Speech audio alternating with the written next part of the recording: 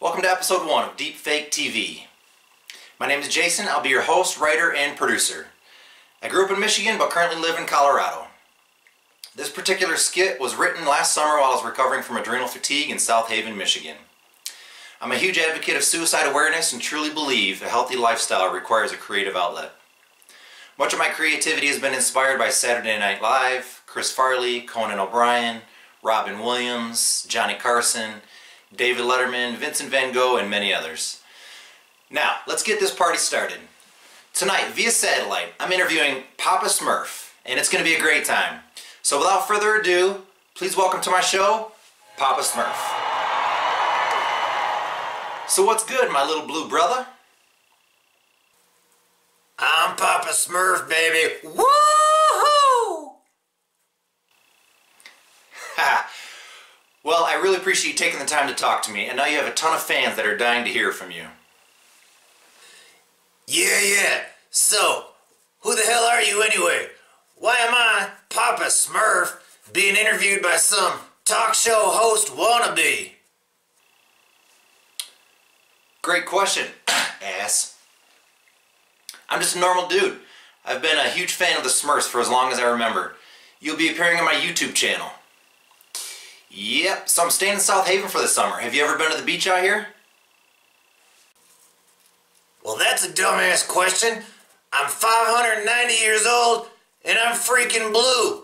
Why the hell would I want to lay at the beach? Next question. Yeah, I was told you might be a bit irritable. Maybe we can talk about some of your magic. Have you created any cool potions lately? Well, about 20 years ago, I developed a little blue pill called Viagra. Ever heard of it? I had no use for it, so I sold it to a pharmaceutical company. But you're almost 600 years old. It seems like a little blue pill would be fairly useful to a guy of that age.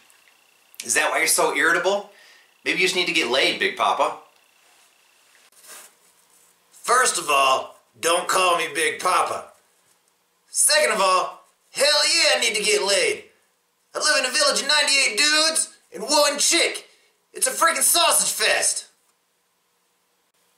I mean, Smurfette is hot, and as much as I'd like to cast a spell on that tiny blue hiney, she's just a little too young for me. It's getting pretty bad, though. I haven't had sex in so long that my balls have turned blue. You know what I mean? Wow. Maybe we need a new subject. Let's talk about our new president. What do you think of President Trump? Well, I don't mind the guy, but we don't really have much in common. I mean, I'm blue and he's orange. I'm only 3 apples tall and he's huge.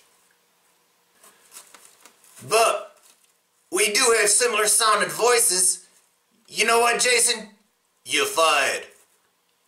But I am a big fan of Melania and Ivanka, if you know what I mean.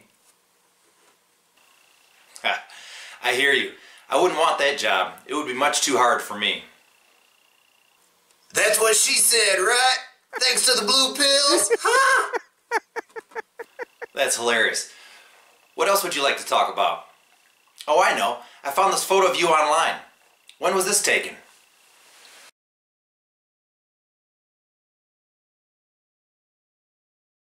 Wow, I almost forgot about that. I was training for spring break in Cancun. What do you think? Pretty ripped for an old guy, right? When I first saw it, I was actually thinking Napoleon complex. But yeah, how was Cancun? What do you mean by Napoleon complex? You know, short man syndrome, walking around like Billy Badass trying to fight everybody. I might be short, but I've got a dinosaur in my pants, broheim. Oh yeah? Well, that's not what Smurfette said. Wait, what did Smurfette say? She said, a small blue man claims to invent a small blue pill by accident. She just sounded a bit skeptical. Her words, not mine. Anyway, so I love your most recent movie, Smurfs: The Lost Village. I understand that Dwight from The Office was the voice of Gargamel. What are your thoughts on that? In my opinion, Rainn Wilson's voice didn't make for a very convincing evil wizard. Actually, I think he sounded like a raging weenus. I definitely prefer Hank Azaria's voice for Gargamel. Yeah, I totally agree. So I've got to ask, what's up with the red tights? I mean, I'm a huge fan of black yoga pants on the female body, but red tights on a dude? What happens when the dinosaur in your pants is like, shawing? So, I may have lied about having a dinosaur in my pants. Yeah, shocking. So if it's alright with you, I'd like to end the show with some rapid fire questions. Is that cool? Bippity boppity, my brother. So, did Handy Smurf get his name because he got caught masturbating? That would be a yes. What about Smurfette? Does she wear panties? Nope, never.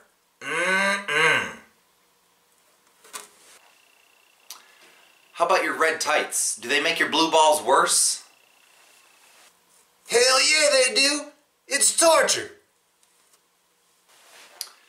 Most importantly, if I was a Smurf, do you think Smurfette would date me? Probably not. But you're not missing much.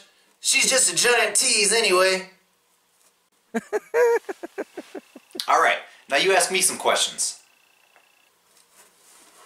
Alright, that sounds like fun. So, have you ever Googled naked Smurfette?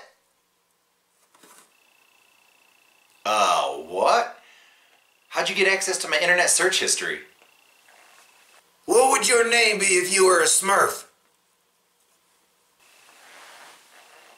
Ooh, that's a great question. I'm thinking Bachelor Smurf?